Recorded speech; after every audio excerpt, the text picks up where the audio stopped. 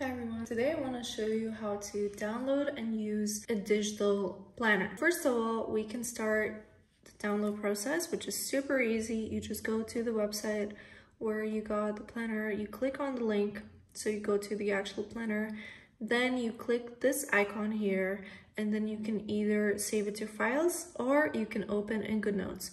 So let's say we will just open Goodnotes, and I already have this open, so I'll just import it to current document.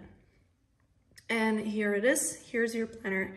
The biggest thing you will want to know is how to use all these links and tabs. You just click this icon here, and then once everything disappears, you can just use your links and go wherever you want. A lot of the planners, you can actually click on the middle of the page and then you can go back to the main screen. They also usually have an index page or a home page with the tabs that you can title the way you want to. And in this planner, you can also go back and forth between the pages. Another thing you'll probably want to know is obviously what all these things are doing. And this one actually can help you make things look closer. It's kind of like a magnifying glass. But I personally like to, I don't really like it. I just don't use it. And what I do is you just use your two fingers and you can zoom like you would do on your phone or any other device. And then you can use a pen, change the color to your preference, and you can just write whatever you want. And if you think that this is a little too thick, you can choose a lighter one, and you can even make it smaller. So there's these three main options, but you can completely make it your own personal preference and just do it how you want to do it. So for example, I will write stickers here, or here I would write notes.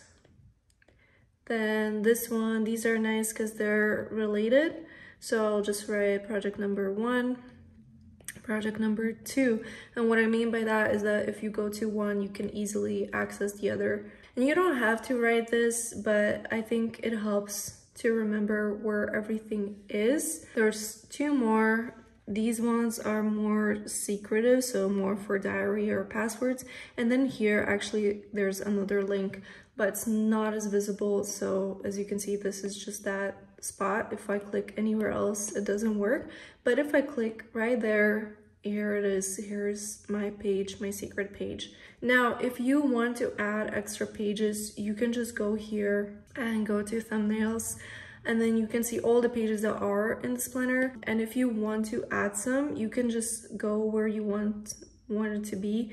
And you will just click this, add page before or after, or you can duplicate it. So you add it, you choose the template, you can use a different paper if you want, or you can just use the template that's there. So all these pages that you can see, you can easily create more of them.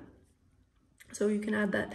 And also if I go here, you see that this cup is different. So I can just add an image by clicking here, going insert from, and then I can add whichever image I want. Let's say I want to add this one thing. So if I choose this pen and then I choose this color, which is like one of the main colors here, and then I color this or this, whichever tab I want, I can change the title of the tab. I can write 1, 2, 3 or Monday, Tuesday, Wednesday, or whatever you want, and just change it. These tabs will still be working.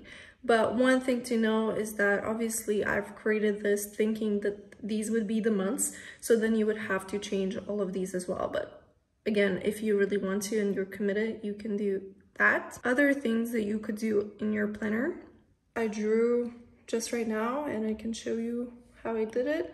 So I just choose a color. Let's say I want black, and then I can choose the size of the pen, and then I'll make a circle, and then I'll draw these lines and then add this, and here we are, we have a cup. And then I can go make it smaller and add a little bit of a shade to the cup. Now for the colors, what I can do, I can go to the highlighter, then choose the color that I want, go to custom, go to the circle, and then go wherever I feel like. And obviously we can change the color itself. Let's say, let's do this color, and I can make it brighter or more muted, and I can add it to my presets, and here it is. So now with the highlighter, I can color it in. So I can just color it, and I can color this. And if I do it multiple times, like if I release the pen and touch it again, then as you can see, it becomes darker. So I can do that if I want. So here we are. And if I want to move it again, I can use the lasso tool and then click here, click on it, resize, and then I can do whatever I want with it. And because I drew it second, it's going to be on the top of the other cup. I can also, what I can do is I can take a screenshot and just save it to my photos. So I would just maybe save it to files. Now it depends on where you keep everything. I will just save them to downloads for now. Save it. Just replace that, doesn't matter. And then I can add it again by clicking this, clicking here, and going to the actual place, which is my downloads. So I go to my downloads, then here it is, here's my cup. But obviously it's a screenshot, so it's not going to be transparent. So that's kind of the downside of it. What I can also do is I can copy this and add element, and then I can put it here, and then it will appear in this little box. So now I can add it, and now as you can see, it is transparent. So if you want to keep this element, you can. You just need to add it the way I just showed you. And okay, so let's just go back from everything, and let me show you other things. So you can also add pre-made stickers. In order to do that, you have to download them first. So in this case, this planner has stickers already that you can download. You just click on it, you click download, it loads fairly quickly, and then you click on it and you have to go to the actual file, click on the zip file so that it's unzipped, so you can have all these individual files. And once it's done, you can go back to your Goodnotes and we can add everything from here. So I'll just add image, choose a space that doesn't have anything, click on it, insert from, and then I can just choose whichever I want. So here it is, this is how it's structured. And I go to the stickers and I can go to hand-drawn stickers. So these are the stickers I drew in Procreate, and if you want to try drawing, I definitely recommend it. And so let's say I want to add this. So I want to add this girl, and let's say I want to add it instead of this one. So I'll just choose this one. Well, I drew this, so obviously it's also something I need to delete now. Delete, choose the girl, delete, still not the girl. Very comfortable, just kidding. Yeah, this is not the most comfortable thing in the world, but you can still do it. Okay, what you can do with an actual image, you just choose image, click on it, and then you can easily delete it. So this is more comfortable for me. Okay, so Lasso Tool is better for elements, like small elements, but the images, I feel like it's better with the image because that's how we uploaded it. And then, you know, Goodnotes knows what kind of file I want to pick up. So here we have it, and now we can color it. So I can choose the same color as I had here. I can just color whatever, and if I don't release, then I will not have any other lines. If I release it, obviously it's, you know, going to layer and create this. So it's up to you. I kind of like both. I like both effects. And then you can also color her hair because somehow I decided I wanted green. And here we go, our little alien girl, and she's ready.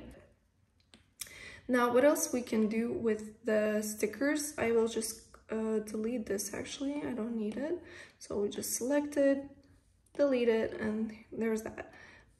Let's go back, let's insert, and let's go for some sticky notes, because then we have a little bit of texture. I'll just choose this brown paper, and then I can adjust it the way I want it to be, if I want it on the full page or not. And here we have it, we have the paper there. And now on top of it, we can add whatever we want. So if I want, for example, to write something with white, I can easily do that, no problem. So this can be used for multiple things. Like I can create some art here, but you have to click somewhere else, not there, because it's gonna get selected. So let's say I want some hand-drawn stickers and I want to add this girl this time.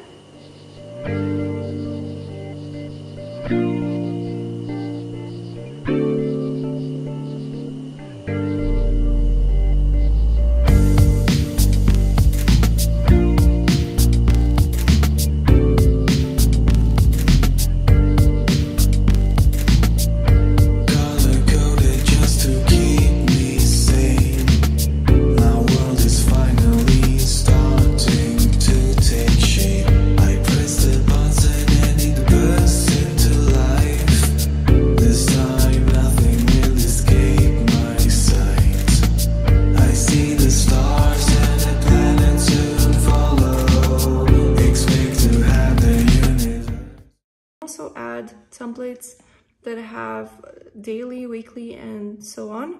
So I just go back and I can just go to whichever I want. Let's say I want to go to daily, I just choose a Friday, and here it is. I can easily add the template and just have it here. And if I want to have only, let's say, this part, I can also cut it. So what I would do, I would select it, crop, and then I just go here and here, and it's cropped. So I only have the timeline if I want. And I can also delete this if I don't like it. So here we go, and then I can go to the image and add it to the corner, and here we are. And then I can also delete this because I don't like it right now. So here we are, we can add our schedule right now. And let's say I want a monthly here. So I'll go back to the menu, choose an image, click on an empty space, insert from, and then go to monthly. And then let's say I want the Sunday start, or no, sorry, I said I want a month. So I will go to yearly, Sunday start, and then I can choose separate months. And then depends on how many days there is. So this month there's 31. It started, I don't remember, but I could check. So all of these are pre-made, so you don't need to make them your own, and you can just add them here, and then you can just circle the day that it is, and you can add a little bit more fun to it like that. So here it is, and here's your day, and you can just go from there. So that's it for this planner. I hope that I answered all of your questions. And if you do have more questions, please let me know so I can answer them in the comments. See you in the next video.